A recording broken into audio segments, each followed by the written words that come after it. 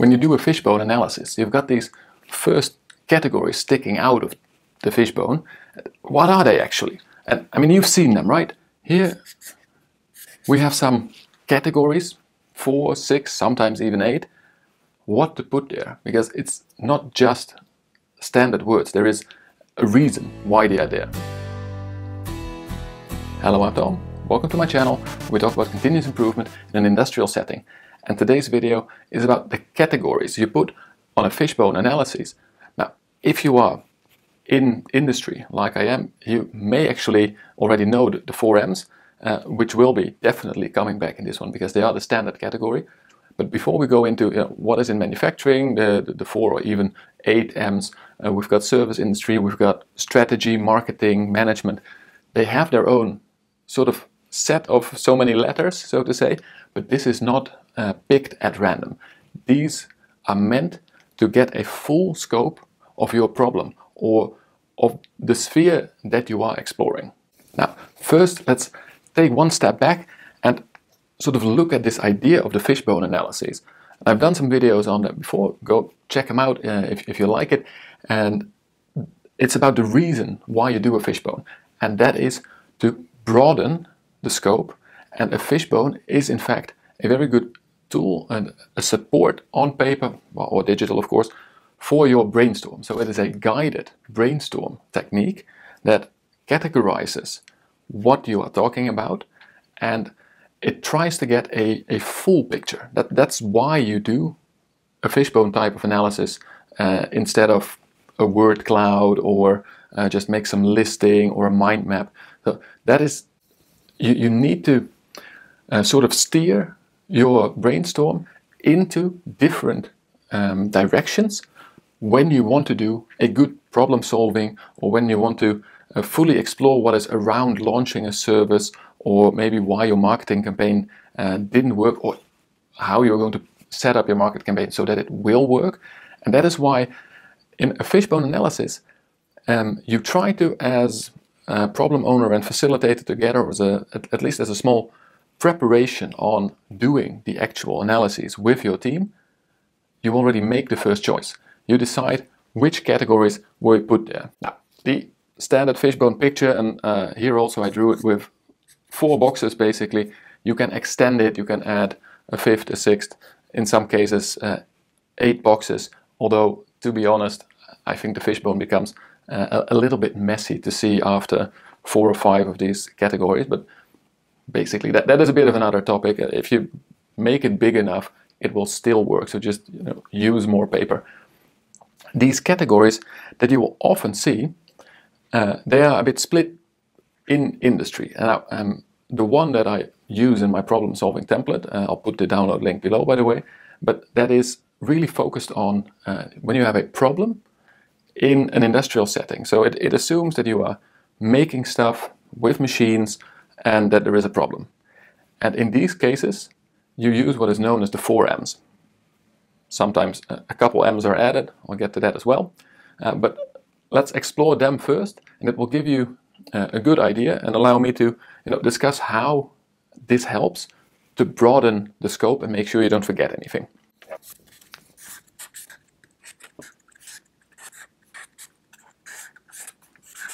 So you've got your machine, material, method, and man. These are the standard 4 M's for industrial processes.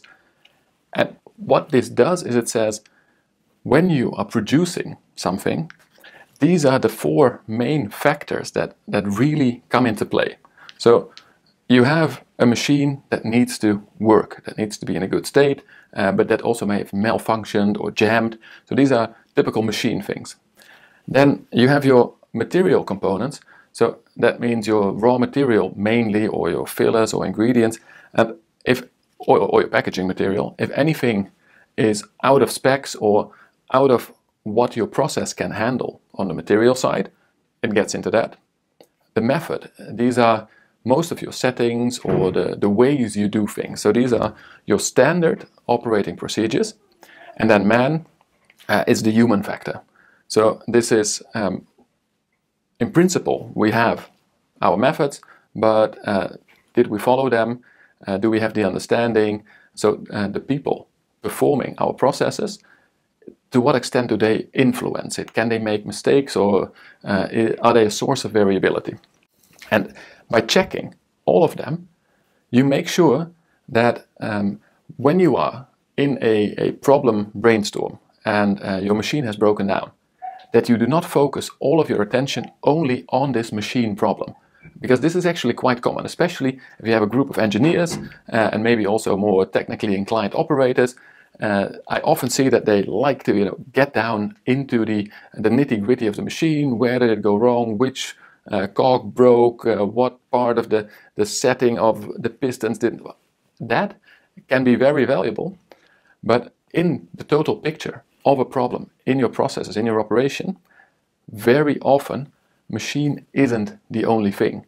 So you have to check before we blame the machine, did we actually also have the correct raw material in there? Are the material specs, are they a fit with our process? And the first thing, of course, especially if you are problem solving, is were they up to the defined standards? But if you are more in a design phase for a new process, you will check what can my process handle material-wise? So is there anything that we have to limit? Do we have to tell our supplier, well, this base material can only be between these sizes, because if it is bigger, we cannot get it into our machine openings, or if it is bigger somewhere down the line, it starts to jam. This forces you to check all of these factors with method and man also really going into, and then how well did we define our methods? Are they easy to follow? Do we follow standard work procedures? Did we in fact train our people on all of the critical steps? Not an uncommon mistake indeed is to train our people on the common way of working. So let's say on the sunshine days.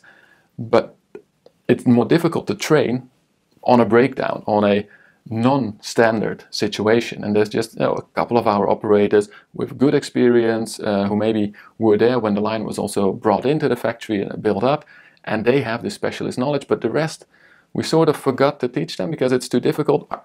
Stuff like that comes up a lot in both the problem solving way of using a Fishbone, but also in the new process launching, the new project where you really want to check all of these aspects.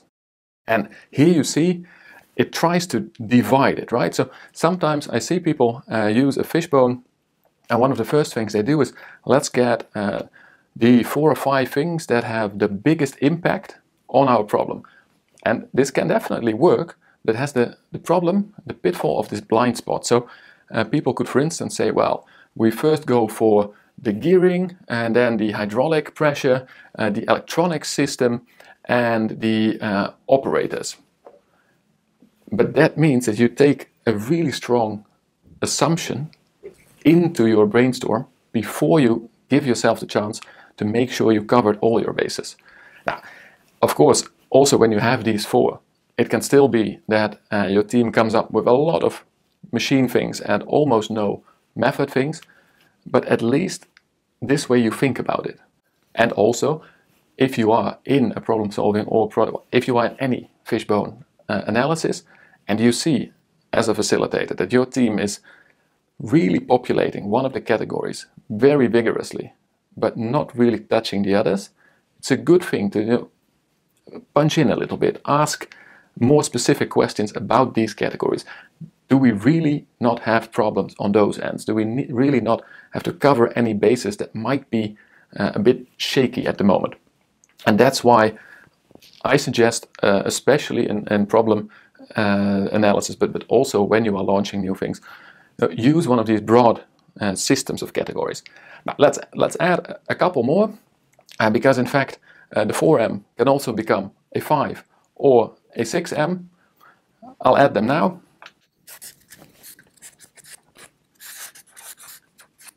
So number 5 is measure or measurement system. And number 6 that is added, it's sometimes called milieu, it's sometimes called environment, but a nicer term for it is mother nature. So these two, these are not the machine measuring itself. These are the measurements that we perform in and around our process. So maybe we have problems or critical areas where we need to look in how we actually measure the performance or measure the product specifications. How do we check if things are okay? Can we sense, can we measure, can we check things around our process? And maybe there are also non-calibrations or deviations in the measurement system that either cause our problem, or even the measurement is falsely telling us that there is a problem. So both of these are quite common. And for that reason, by the way, I do like measure to be added as an extra category, although I also think that it is well within method and machine to cover this. So it depends a little bit on how you put it in your discussion. I like to keep the categories fewer. So that's my reason not to include measure always in my analyses, but that one I do really like. And well, as you can probably already feel, I don't like Mother Nature that much as a category. And that is because it is out of your control and it doesn't lead to any root cause or solution. And basically it detracts from the other categories. So in my experience, they don't really yield too much wonderful stuff to work with later in the process. It can be nice, especially if you know that your team members, they do also sort of want to blame something outside of their zone of control. Sometimes it is good to at least talk about it. Yes, it was the high humidity that really is a problem. But then really, when you are facilitating such a discussion, try and bend it around to the other ones again. So if it is a high humidity, which methods and which machine parameters, what did we have to do? Or was it a material problem? So what can we do to be stable enough that Mother Nature can play with us from time to time? And there is another one that is quite close to it, because this is really meant for machined stuff, production of a product by a machine. And of course we also have a huge service industry, and within service, well, these two don't really add much value. I mean, there might be services there might be machines in your service industry, but it is different. So for the service industry, there is another system, and this is usually called the 4S. So let's get them down on the board as well.